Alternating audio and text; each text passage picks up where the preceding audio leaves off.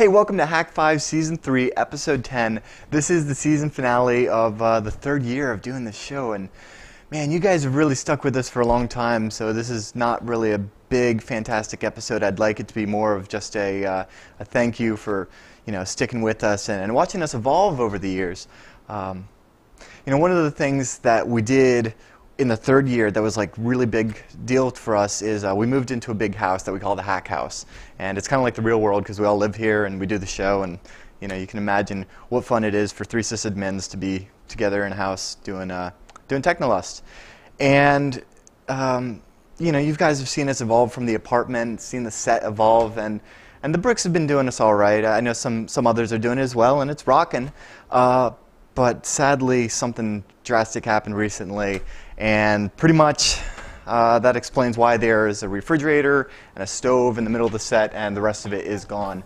And that is because my one tip to you this episode is if you've got Quest Poly B piping in your house, you might want to get rid of it, because like it was in the Hakhouse, it totally just burst and flooded the place for like 6 hours while we're all at work, and I came home to basically a pool.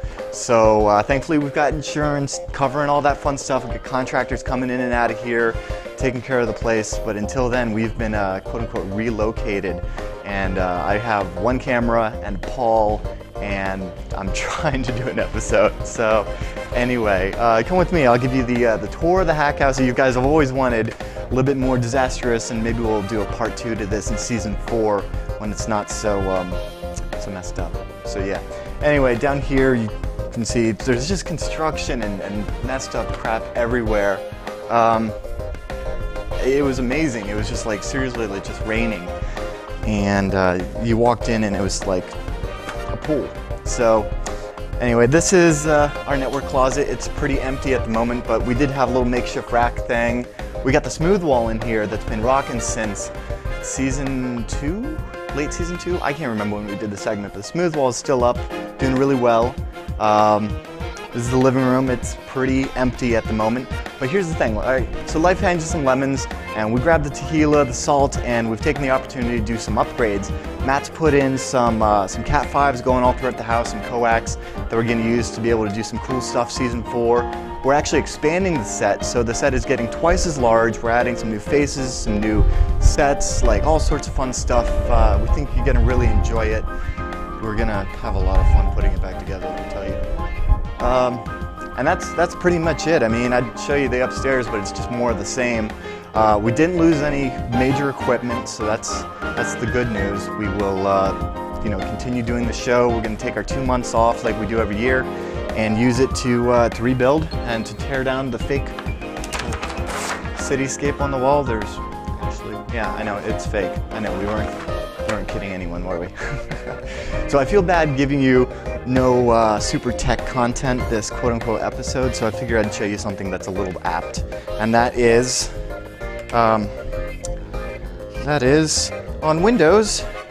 If you're ever in a situation where there's an emergency and you have to shut down some servers, some computers, kind of like we were, real quick, what you want to do is, rather than just pull the plug if you have the time, hit Control-Delete and pull up the Windows Security dialog here, tab over to Shutdown, and if you hold down Control when you hit Shutdown, you get this special dialog that says, use this as a last resort.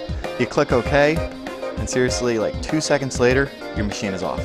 So it's a lot faster than using the regular shutdown. It's a little bit safer than just pulling the plug, and that is my one little geek tip while we deal with this stuff. It's kind of appropriate. I do want to thank the sponsors that have made this show possible. You guys know the codes: DreamHost, that's Hak5 for $20 off, GoDaddy, HAK for 10% off your domains, and SSL certificates.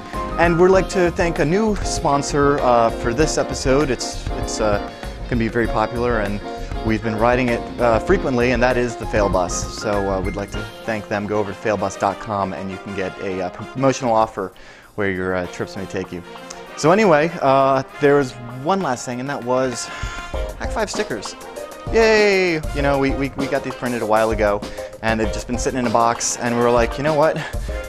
as we rebuild and build the Season 4 set, we think that, that you guys might like some stickers. We could really use some donations. So they look really good on EPCs, on camera bags, on really a lot of stuff. And if you head over to hak5.org/stickers with the recommended donation of like $5 more, we'll send you some stickers. It helps us out immensely as we get the tequila and the salt and make this thing happen. So anyway, thanks so much for watching over the last 3 years, and we hope you guys tune in for Season 4.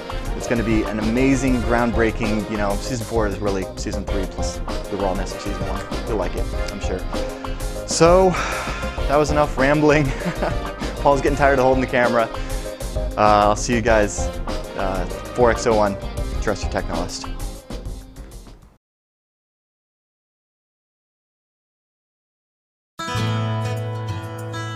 There's one charter bus service that understands the importance of noobing it up. That's why FailBus caters directly to noobs and their families. Whether you're headed on vacation or out on business, our fleet of FailBuses are at your service. With longer check-ins and connections, you'll be on your way to epic fail in no time.